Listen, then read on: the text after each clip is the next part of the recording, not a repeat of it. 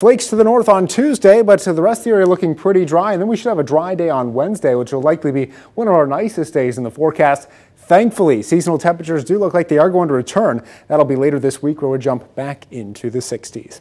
Now we take a look at the wind tracker over the next couple of days, and these winds are going to be moving into the windy category. You can see by the red figure there. Tonight, winds from the northwest, 20 to 35 miles per hour. That means we will have gusts of 40 miles per hour or greater.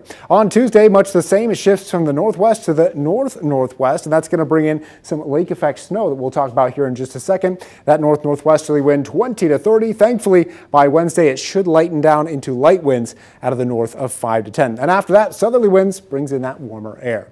Now we take a look at the satellite radar picture, and you can see that while we do have the winds out of the north, we're not seeing too much lake effect activity at this time. There is a little bit of drizzle moving through the central part of Ashland and Iron County. You can see right around the Mellon area, but overall we're looking pretty dry for this evening. As we take a look at the future track forecast, however, you might notice there is a little bit of snow on the map here. So this evening could see a few flakes and flurries, especially up in the northwoods, and that's going to continue into tomorrow as we do have those very strong northerly winds. You can see throughout the daytime hours on Tuesday, pretty consistent lake effect snow here, but you'll notice as you travel south of Rhinelander, we're really not looking at much. Still a pretty cloudy day out there though tomorrow, and we'll once again, I might say, be on the cool side. Heading into Tuesday evening, it starts to dissipate out there, and then we'll move into mostly dry conditions for Wednesday. The nice thing about Wednesday is not only will it be a few degrees warmer, the wind should die down, but we'll actually see a little bit of sunshine. Not going to be a bluebird day by any means, but at least partly cloudy skies here by the afternoon. Our snow potential from tonight through Tuesday, we're looking at 1 to 3 inches nearby the northern Wisconsin border. Those areas under the winter weather advisory,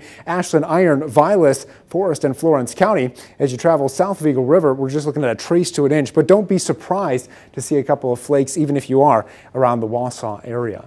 Now tonight we drop down to 33 degrees, gusty winds and that snowfall up in the northwoods. Northwest winds 20 to 35. Forecast high tomorrow showing a little bit of sunshine. That's mainly for the southern part of the state. Temperatures once again not too warm out there. 46 degrees. Northwest winds turning north. 20 to 30. Our 7-day forecast is going to warm up as we move forward. Wednesday not bad, partly cloudy skies, finally dry, high of 58, 63 degrees on Thursday with a chance of rainfall late, but most of the daytime hours should be dry. Chance of an isolated shower or storm on Friday, breezy at 62, 60s for the weekend as well, as we are looking at nice conditions shaping up into next weekend. Reminder, snow melt contest ends tomorrow, so make sure you enter at WOW.com/contest.